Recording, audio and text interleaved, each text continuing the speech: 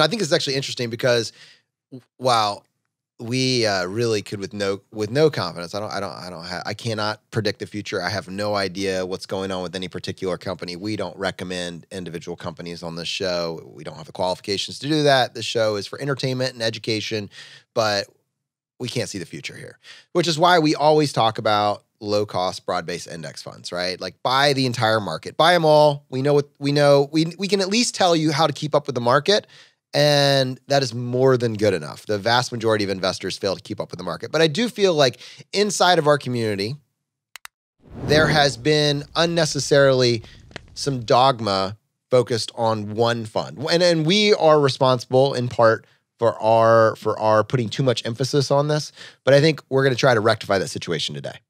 Yeah, there's a lot there, Jonathan. And this actually was spurred on by a Facebook post, a really great Facebook post. I hope I'm pronouncing her name right, but Kathor. She said, why is VTSAX so popular here? It is a good index fund for sure, but so is FXAIX and FSKAX, which I've subsequently learned are the Fidelity 500 index fund and the Fidelity Total Stock Market Index Fund. And she said, what am I missing? I did the search below today and cannot find a good reason as to why I would pay $75 to buy VTSAX as a Fidelity customer while there is a similar index fund with no fees or minimum trading value. Tell me more. And I think she's spot on. I mean, my response, and I'm not sure that it came across as clearly as possible, was you wouldn't pay $75. If you were a Fidelity customer, you had a Fidelity account, and they're trying to charge you $75 to buy VTSAX, which is a Vanguard total stock market index fund, you simply would not do that. She's absolutely right. There are wonderful total stock market index funds, S&P 500 index funds at Fidelity, at Schwab, at all these other places. And so I think it's really important here that we're saying we are not crazy about one particular fund at one particular company. Obviously, Jonathan, we've talked a lot that we like what Vanguard stands for, and that's why we've talked about VTSAX before. But what we truly believe in, and again, this is not investing advice. This is not me telling you to buy a particular thing. But what we believe in is broad-based, low-cost index funds.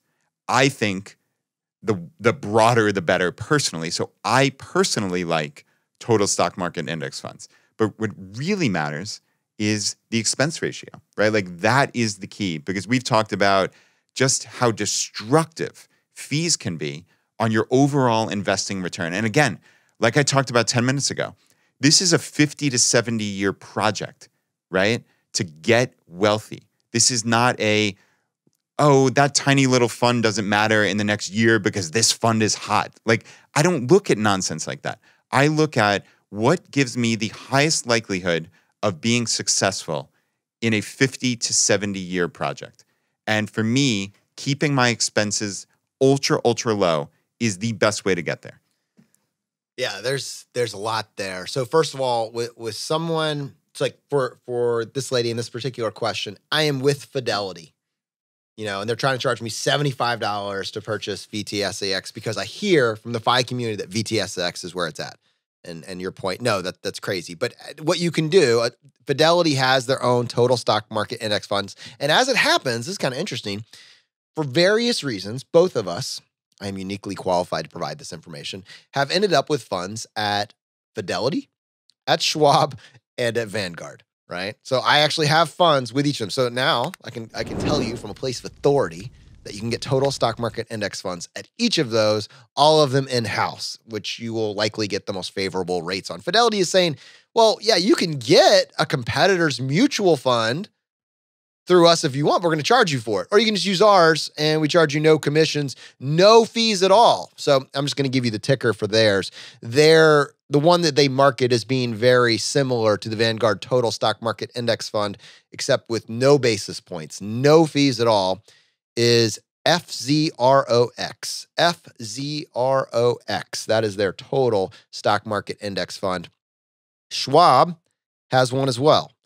And their ticker on theirs is SWTSX. Now, in this post, she actually mentioned a couple others, and those are entirely reasonable as well. There may be some slight nuance between how they figure out which funds are in there, but largely any of these will give you very, very similar results.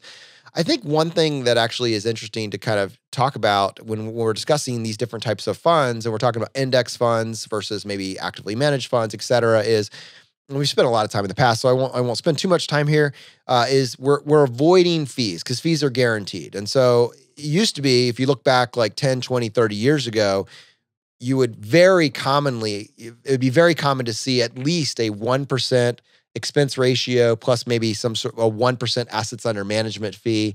I mean, 2% or more. And now, thanks to leaders in the space like Vanguard that are owned by their investors, it drives those fees lower. So when they make profit, that profit is actually used to drive the fees lower. And that's how we're ending up with expense ratios like 4 basis points. Now, I understand that's legalese, investees, right? So like what that means practically though is, say you have $1 million portfolio and the old model, it was like 2%. Yeah, that's $20,000. $20,000 is what that would cost you each and every year. And when you compound that over a period of like 20, 30, 40 years, it actually ends up cutting your portfolio in half. In perspective, like 4 basis points, which is Vanguard was really one of the first to get there, it's costing you $400 on a $1 million portfolio. So if you only have 200,000, I say only, right? Only have 200,000, it's costing you $80 a year total, right? That's insane. That's insanely low. And then what that has done is that has signaled, because Vanguard was getting incredible market share, massive amounts of money was moving out of assets under management and into these low-cost broad-based index funds. Fidelity and Schwab were feeling a little left out, right? And they felt the need to compete and to offer these as well. And theirs have gone even lower. Schwab, I believe, was at like 3 basis points, maybe even lower now. Fidelity went straight to the heart and had a zero basis point fund. And there's some nuance here. Some funds are maybe better than others in small ways, but your results are going to be largely the same. You're going to keep up with the market. And Jonathan, basis points, you said that a bunch of times. Until maybe about 7 years ago, I had no idea what this meant. I know I can vividly remember the VP of my department mentioning basis points. I'm like, what on earth are you talking about? It's essentially just 0.01%. So in this case, if Schwab has 3 basis points as their expense ratio, it's 0.03% for the expense ratio. So that's 3 basis points. It's just fancy jargon in essence, but you will hear it a lot. So just like anything, it's important to educate yourself on the language of what you're talking about, and you will hear that a lot.